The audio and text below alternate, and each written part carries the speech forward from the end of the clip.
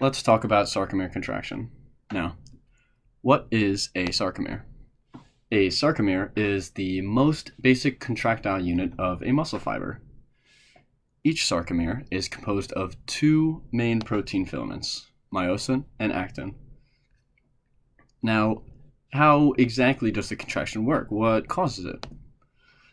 An action potential is sent to the muscle, which causes the sodium ion channel on the other side to open.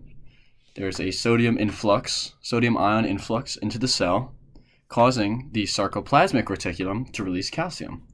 The sarcoplasmic reticulum is essentially the main storage unit of intracellular calcium ions.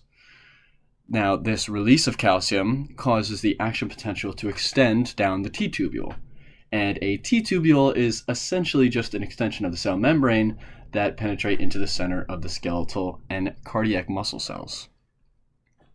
Now, this action potential is sent down to the sarcomeres, and it causes synchronized muscle contraction. And that is essentially the entire process.